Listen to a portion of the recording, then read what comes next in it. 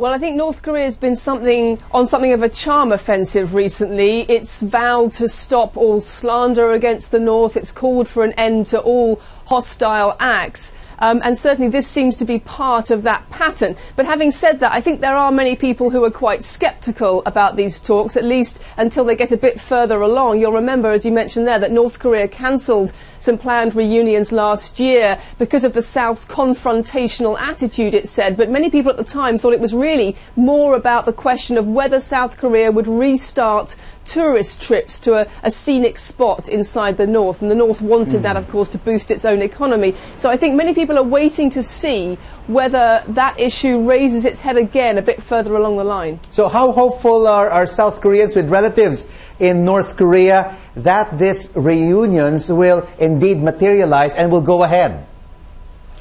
I think there's a lot of tiredness amongst the family members, certainly here in the South.